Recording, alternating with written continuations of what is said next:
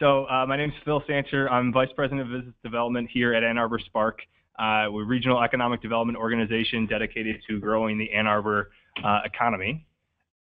In economic development these days, we often talk about talent being probably the biggest driver of needs that companies in our community have.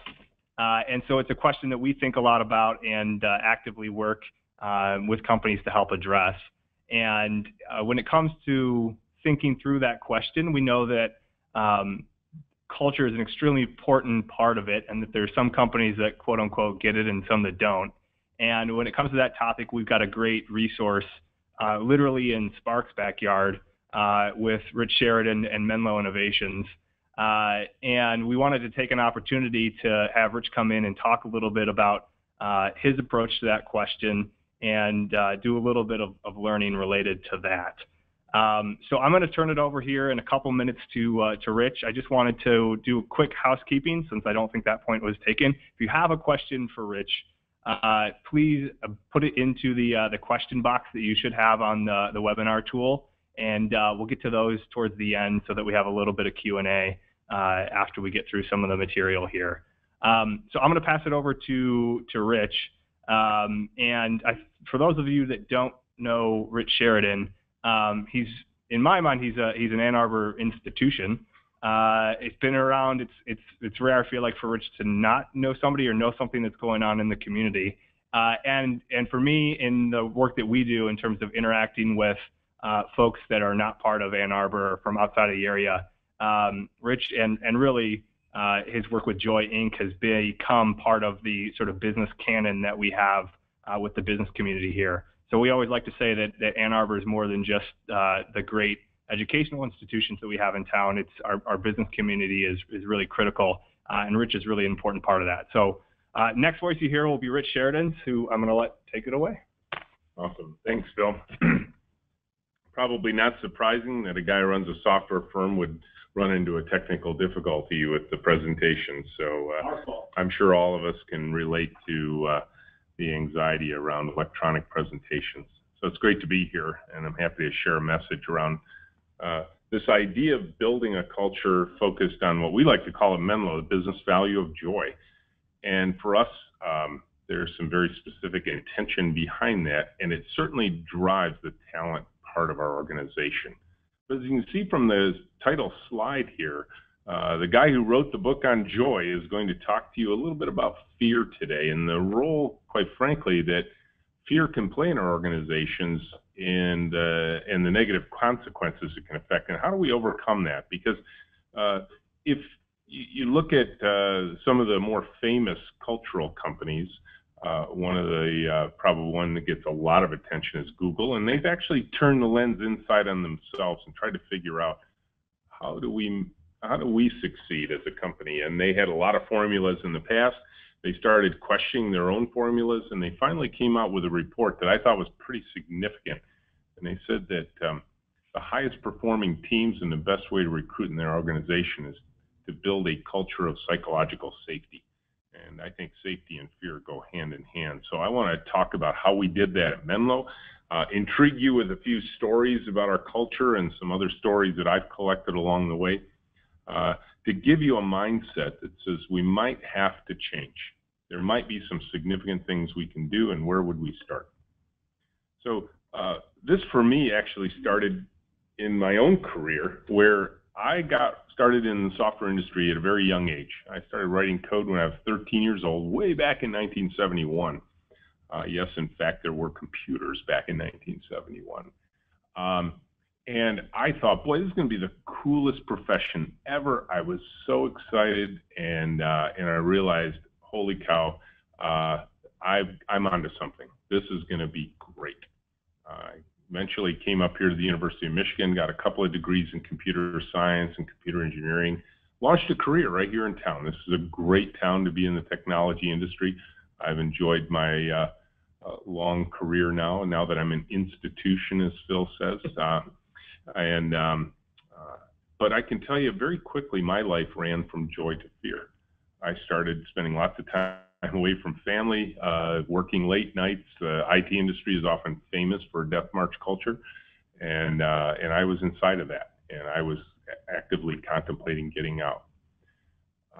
Given the book I've written and the company we've created since then, I get pulled into a lot of other companies. They bring me in. I actually get to travel all over the world now. Sometimes it's very specific. I come into other companies, and there was one chief technology officer that brought me into his company down south, the health insurance provider, and he said, "Rich, I want to learn more about what you've done because we're having problems here ourselves." And we had a big miss. We had a big deadline due in November. We missed by a country mile. We delivered really poor quality to our customers, and quite frankly, he says, my boss told me, you better get it right the next time or else. I asked him, or else what? And he said, well, he wasn't specific, but I think you know what he means, Rich. And he said, we got another delivery coming up in April, and that was the one we had to make. He said, so tell me, how'd you do it, Rich? How did you get from where you were, that fearful place, back to joy? And I said, well, we created a culture based on making mistakes faster. And that was a surprise to him. He told me, Rich, I don't want to make any mistakes. That's why you're here. That's what I want to talk about. And I said, well, his name was Todd. I said, Todd, this isn't about not making mistakes, and this isn't about making mistakes. This is about making them quickly so we can correct them while they're still small. If we create an environment for our teams where small mistakes can be discovered and corrected quickly, we can start to energize the team, and that can be a very attractive force to your culture. That can be one where people want to join, they want to be part of it, because we are going to make mistakes. We're human, and as leaders, and I really want to speak to the people who are recruiting, who are trying to build their teams, trying to lead their teams, trying to manage their teams. I think the thing we have to face as leaders is it is our job to create that safe environment for our teams. That's where we lead. And I give a lot of tours of Menlo. We had almost 4,000 people come through our doors last year alone from all over the world just to see what it is we've created and dig in and stay anywhere from 2 hours to 5 days.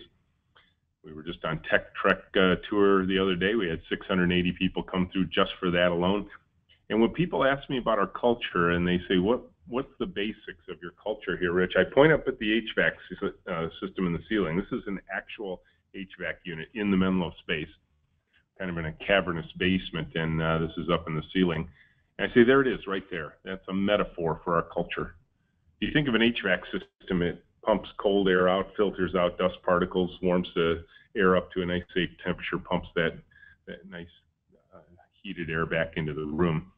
If you think about a culture as leaders, if we operate like this, we pump fear out of the room, we filter out ambiguity, we create an environment that feels nice and safe and pump that safety back into the room. If people feel safe at work, psychologically safe, as the Google report talks about, they will begin to trust one another. And in that trust, collaboration and teamwork will begin to form. And quite frankly, then you get to the thing that everybody wants, your staff and you and your customers. They want invention, they want creativity, they want imagination, they want innovation. And if we get that kind of environment going, that becomes a very attractive force, not only for your team, but for the customers that you're trying to attract. So it's one of the interesting aspects of working on your culture to attract a good team. That will spill out over into your marketing effects for your company. And we've certainly seen that at Menlo. But of course, this means change. Guessing people are listening to this because they're looking for new ideas. They're looking for new ways of approaching things. And change is so hard. One of the biggest challenges to change is trying to overcome the way you've always done things. That sunk cost thinking of when you start thinking about changing something, like, yeah, but we're so invested in the current way we do things. Well, that's in the past. You have to start thinking about the future. And once you overcome that sort of deadly paralysis of sunk cost thinking, now you're confronted with something really scary. Well, what are we going to do? What are we going to try? What if it doesn't work? And so you have to now overcome that fear of actually making a change that sticks. And then let's say you make a change and it isn't working well. Now you got to come over a different fear. Well, now we've changed. We got to stick with the change, don't we? And so there's a lot of fear inside of this. There's no question about it. And this is why I believe this kind of fundamental behavior change is, well, it's a fundamental act of leadership. And inside of all this, quite frankly, the person who had to change first was me. I had to think of a different way of doing things than was customary. I was brought up a certain way, and I can tell you I was led with fear. I had early bosses in my life that believed that motivating people with fear was the best way to get the most results out of a team. But there is a significant cost to that kind of fear that attempts to motivate a team artificially. Tries to motivate them with simple phrases like, how's it going? What you working on? Are you staying this weekend? Are you almost done? Or just management by walking around and annoying people. There is a significant cost to this kind of artificial fear, and sometimes it leads to incredible negative consequences. And I'm just going to read a little section out of my book here of the cost of artificial fear. Roger M. Boisley, a former insider at Morton Thiokol Incorporated, the maker of the infamous booster rockets and suspect O-rings that led to the explosion of the Space Shuttle Challenger, offered the following thoughtful analysis of artificial fear at that company. Many opportunities, he said, were available to structure the workforce for corrective action, but the Morton Thiokol management team would not let anything compete or interfere with the production and shipping of boosters. When we create environments of artificial fear inside of our organization, it paralyzes our team into never raising their hand, never saying anything, or if they do, get shut down quickly. And the trouble with that kind of artificial fear is it can have disastrous consequences for your company and, quite frankly, for your team and their morale. Obviously, most of us will never experience the kind of tragedy that the Space Shuttle Challenger exhibited, but fear does kill. Fear does kill projects, it kills products, it kills departments, it kills morale, kills the spirit and energy that keeps your team coming in every day. So we have to keep that kind of fear in check. But everybody wonders, if you just pull out all the fear, Rich, you create this nice, safer environment, what happens to accountability? Will people still deliver results?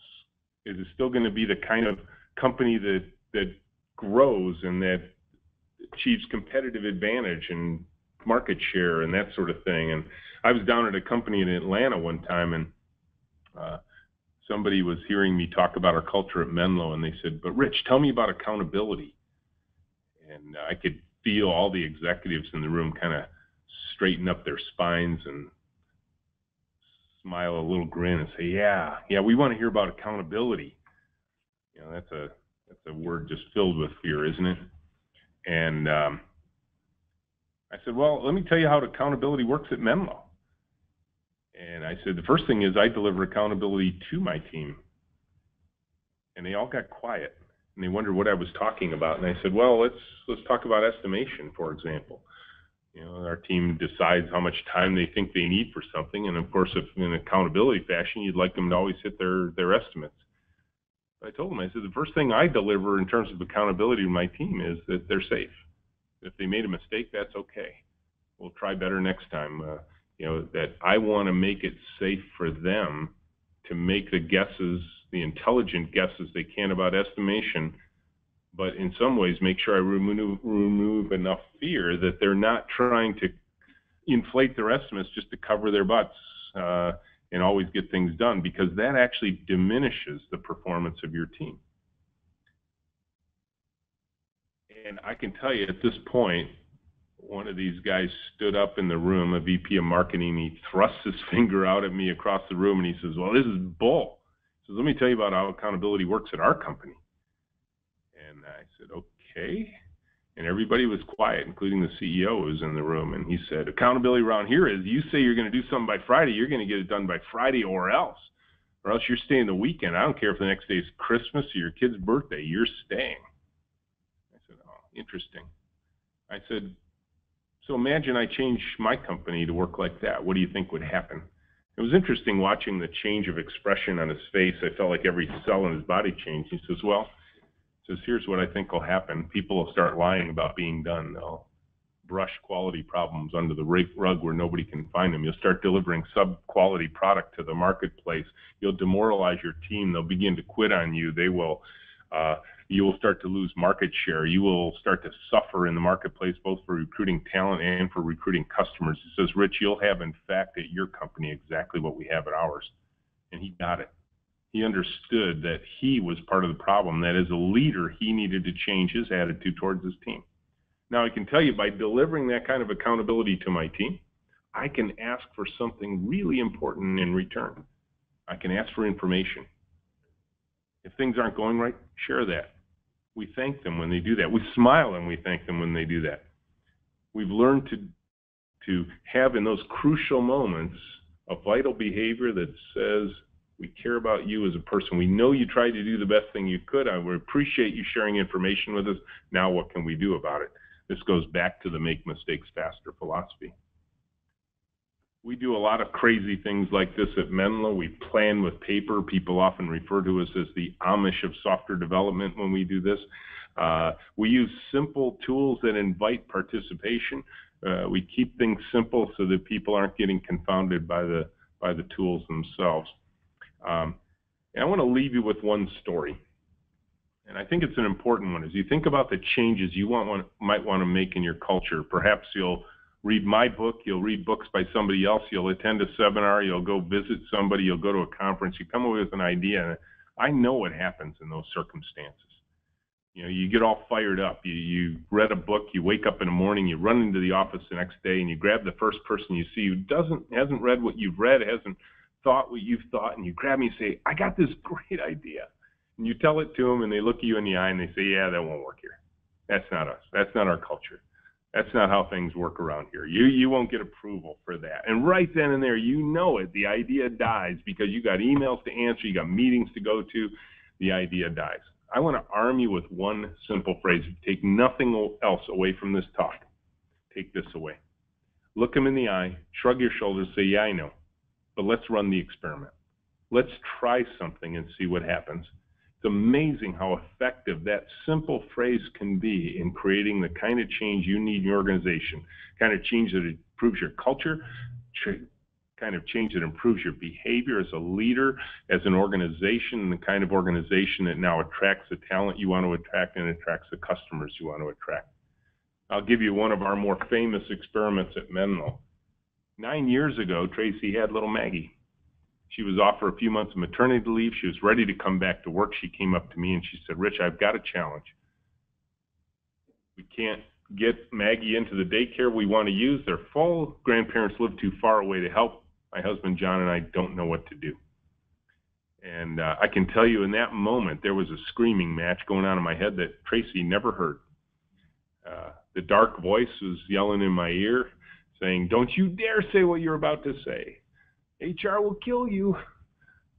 The lawyers will freak out. The insurance policies will go through the roof. And the bright voice said, you're an entrepreneur, Rich. It's your company. You can do whatever you want. You don't even have an HR department. And I looked at Tracy and I said, bring her in. She said, what do you mean? I said, bring her into work. She paused, bewildered. She looked at me and she said, all day? I said, sure. She said, every day? I said, why not? And she looked around the room and she said, Rich, we're in a big open office space. There's no private offices at Menlo. And she said, where will I put her? I said, she's a baby. She's not going anywhere. Just put her in a bassinet in the floor wherever you're working. She goes, well, what if she makes a fuss? Well, in our big open room, it's like a noisy restaurant. I said, Tracy, we won't even hear her.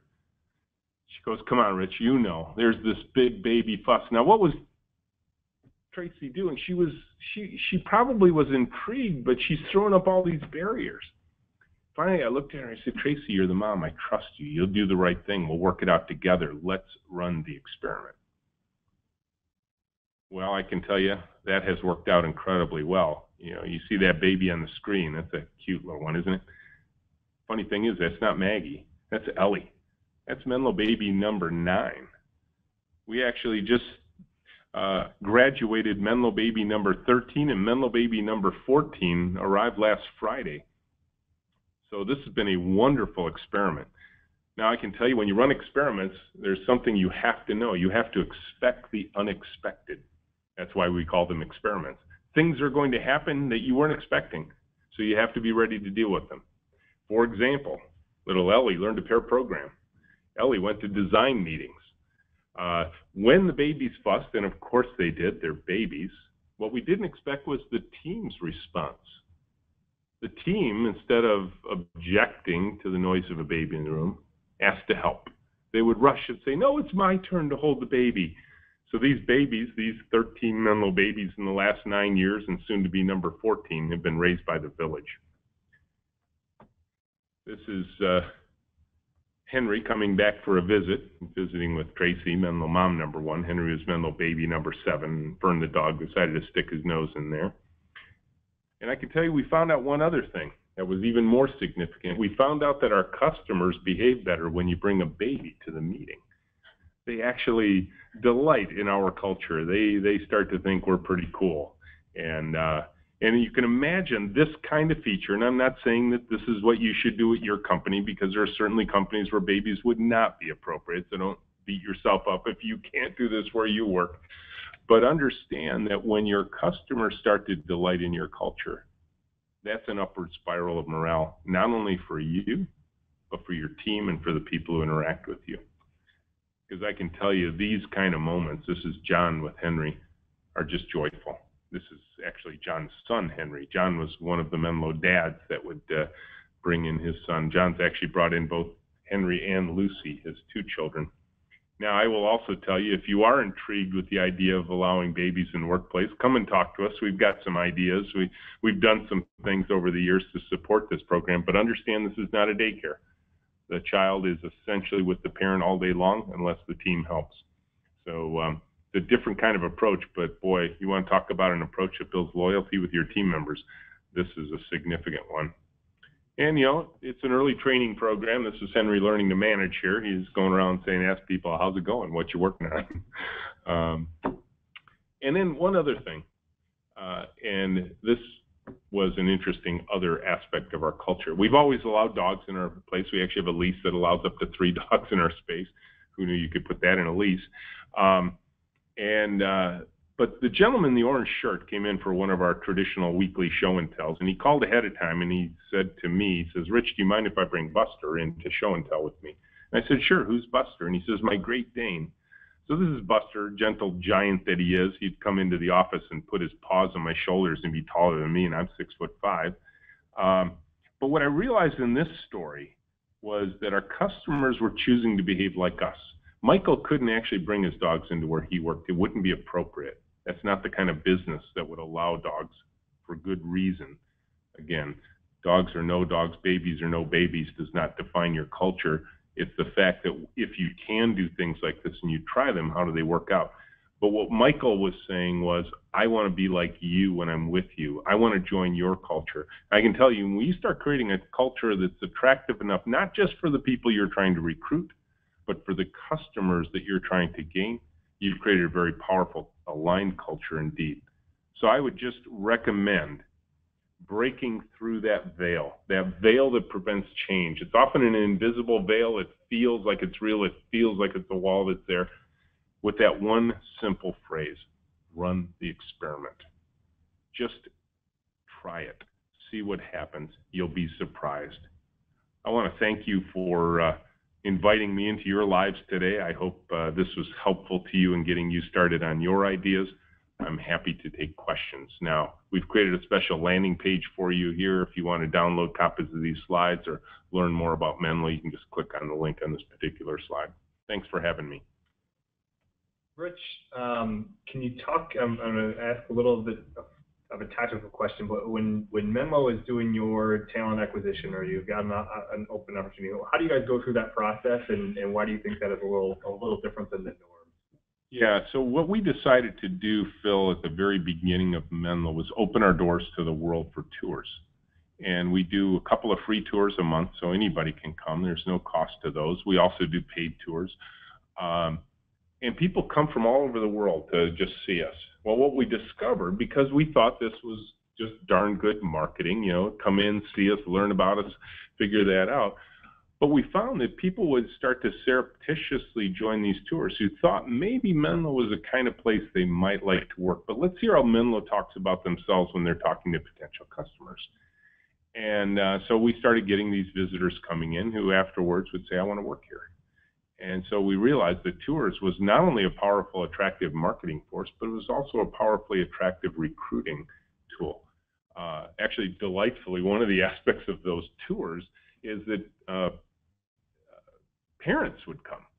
And they would offer us their children. And I'm not talking about little kids. You know, the parents, executives of various companies would say, hey, my kid just graduated from college. I know they would love to work at a place like this. Can I have them send you your resume? And that just really folds into a key point that I want to make sure I encourage your audience along. And that is, what people look for these days is alignment. Alignment around an authentic message about your culture. You know, I always say there's 3 data points in the life of the company. What's the world's outside perception of you? You know, people who don't know you but have never been to see you, they have an impression. You know, it was gathered in one way, shape, form, or another, and there's that outside impression. Then there's an inside reality. What's it like to work there? You know, especially when you're not the co-founder. What's it like for the life of an employee? And then there's the heart and vision of the visionary leader of the company, the entrepreneur, the co-founder, that sort of thing. Typically, those 3 data points, outside perception, inside reality, and heart of the visionary leader, they're not in alignment. And people smoke that out pretty quickly.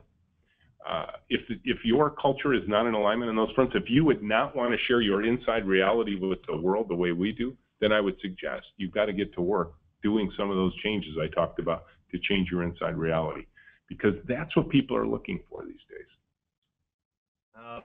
Fair point. So I think, at least my assumption is that I think the software industry as a whole has been really effective in able to these talent types questions, some of these culture related questions. And I think there is an assumption from some folks out there that it doesn't work perhaps in other types of industries that don't have the same dynamics that a software industry does. Do you think that's a fair assumption? And if not, why? You know, well, I think every company has a talent issue, regardless of how ubiquitous the resources are that they could draw in. And we all want to build a company. Let me just step aside just for a second and talk about culture in general. I think there's 2 kinds of culture that are out there. One is intentional, something you see at Menlo. We're very intentional, very clear. Everybody you talk to at Menlo knows what our cultural goals are, what our cultural intentions are, and how we foster all that. Then there's the default culture. Who did we hire? What behaviors do we tolerate? What attitudes walked in the door today? Any company that doesn't focus on its culture, regardless of industry, will result in that default behavior. And it can work for a long time, but one day it doesn't, and nobody knows why. It goes off the track, and we can't get it back on track. And maybe it was a couple of strong personalities in the room, but because it wasn't intentional, nobody knows how to get things back on track, and things start to go awry. Relationships start to devolve inside the organization. People get upset. Some of them quit. Some of them that should quit stay. All that sort of thing. So I think every company is faced with that. And quite frankly, I mean, the competitive landscape in any industry today is such that if you're not building that safe learning organization, you're probably falling behind. Your industry, we just had Caterpillar in at Menlo yesterday. They make that big equipment, those big, earth-moving equipment. You think, well, there's an industry that's about the opposite of software, but I can tell you, I can assure you from the conversations I had with them, there's software everywhere in their industry as well. So, if messaging's run the experiment, maybe I tackle a tax question here. If maybe there are certain folks that don't want to take the step of letting babies into the office just yet, is there an experiment or maybe some ideas on the experiments that could be run that might be a little bit lower pressure than that, or where is there a build-up? Sure. Well, the problem with the baby experiment is you first have to have a baby. That's true. So that can take a little while all by itself. I think what I see people take away from Menlo is some of the simpler things. And again, I want to be very clear, even when people come visit Menlo, I don't ever say to anybody, you should try and make your company look like mine. That's not the point. What a lot of people are coming to visit just want to see a living, breathing example. And quite frankly, any of your listeners can come in and visit us and see it for themselves. But what I think is fundamental to all of this is run small, inexpensive experiments, because one of the troubles with running experiments that's too expensive is there is a reluctance because of that sunk cost mentality I talked about. Like, oh no, it's got to work. We spend so much money on it. A lot of people like change their physical offices, for example, and then find out it doesn't work.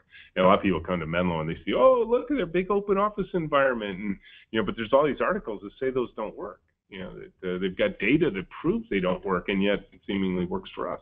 And I tell them, I said, we didn't build an open office environment. We built an open culture. And the office is a reflection of our culture. Well, we had one company come in from the East Coast, and they took that to heart. And what they did, and this is, again, just an example of a small experiment you can run, see how it works. They went back to their office. These were the executives. This was Chief Operating Officer and his various VPs. And they moved out of their office. So they just pulled their desks out, put them out into the big space in front of their offices, put signs on their office doors saying these are conference rooms now. You can book it. If they needed private time, they could book the conference room themselves. They got lots of conference rooms now because they all moved out.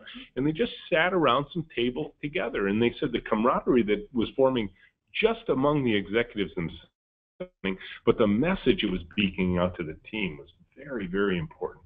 I've seen that kind of move over and over again where, I can tell you a lot of times, if executives say, hey, Phil, you need to change, but I'm fine. I can stay just the same, But when the executives started leading the change, it started to affect their team in a pretty dramatic way. And that's a pretty inexpensive experiment. Good. Well, I think that, if I'm taking a look here, I think we're ahead of schedule, so that's good. I think from a follow-up perspective, what we'll do is we'll send you out, and obviously Rich mentioned that there's the landing page that you can go to get the slides. There's also an overview, I think, of a really helpful visual of Menlo if you haven't had a chance to check out the space yet. Kind of gives you a sense of what that's like. And then if you're open to it, we'll be able to invite folks in as well, I would think. Absolutely. Okay. So we'll send that out as a follow-up, and I guess I want to thank Rich for your time and your expertise on this topic, and thanks everyone for attending as well. Appreciate it. Thanks for having me. All right. I guess we'll shut it down. Thanks, guys.